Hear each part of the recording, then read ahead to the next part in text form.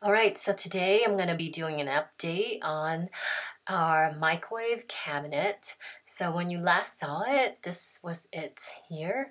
It's a 27-inch over the microwave cabinet, and basically by the time our microwave will be installed, a microwave has a height of 17 inches, 17.125 inches to be exact, but we'll just round that down to 17.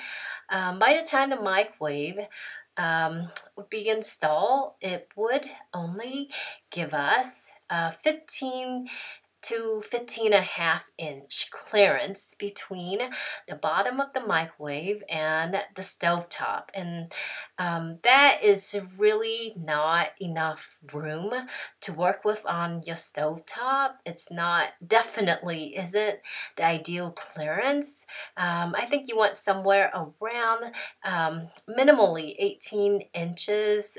You want to hit it around the 20-inch mark to have a nice amount of space to work with. You want to be able to see the back of your stove. You want to be able to put a stock pot on your back burners and have room to work with it. So we contacted Lowe's with this issue, and it took them several days to sort it out, but they decided to approve the change of the cabinet without any charge to us, because the designer had made the decision to order this 27-inch cabinet for a 15-inch height microwave, which there are no microwaves out there that range in the 15-inch height. Most microwaves are around 17-inch and at lowest 16-inch height. So they decided to order us a new cabinet, and I got to pick the size. And I went for a 21-inch cabinet. So here is the newly installed over the microwave cabinet. It took 3 weeks for the microwave cabinet to be delivered to us. So as you can imagine, during that time, nothing else could be done.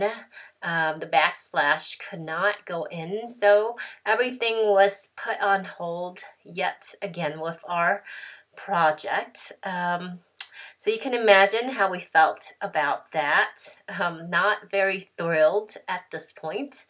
So it took 3 weeks for this one to arrive. It is 21-inch in height, which is 6 inches higher than the previous cabinet. And as you can see in the picture, it's higher now, and you can see that gap between the new drywall and the wall that was there previously. That wasn't showing before because the cabinet came down lower. So another very interesting thing came up because of this whole clearance issue. Let me show you a picture here of the side cabinet to the left of the microwave cabinet. As you can see,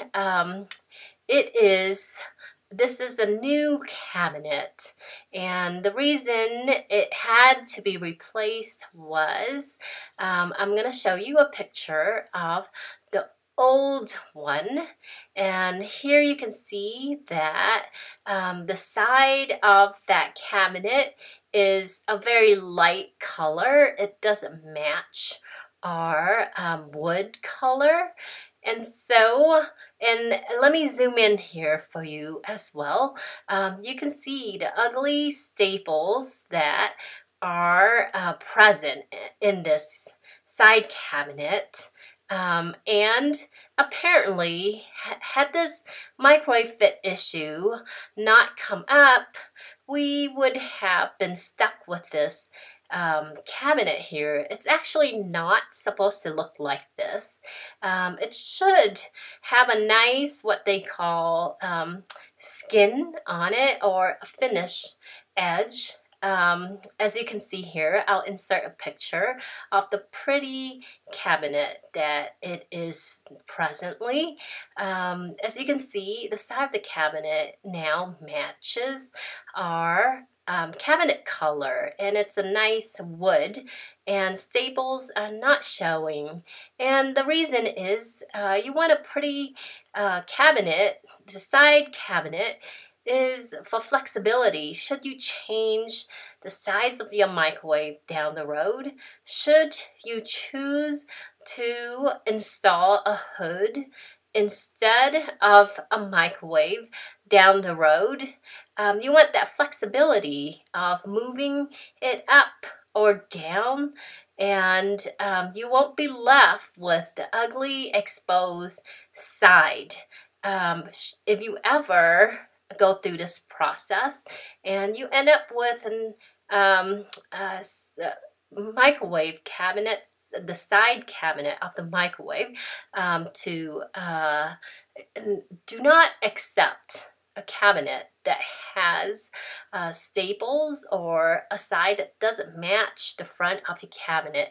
It will make it quite difficult for you to change out your microwave or change your configuration down the road. So do insist upon having a finished side to give yourself that flexibility. I found it to be quite interesting that they knew about this ugly side cabinet that we had with the staples exposed, yet they were just gonna leave us with it. And the reason cited is that the microwave will cover it. Well, but microwaves are not permanent fixtures in your kitchen. You may change them out down the road, and when you do, you don't want to be stuck with that ugly side. So that was a very interesting thing that I learned. So let me show you the other side of the microwave cabinet to our right. The cabinet here, it has a veneer. It's a darker color, and no staples are showing, but at the same time, it's a veneer wood that does not match the front of our cabinet. So on this side, it should have been what they call skinned to begin with, but they left us without the skin.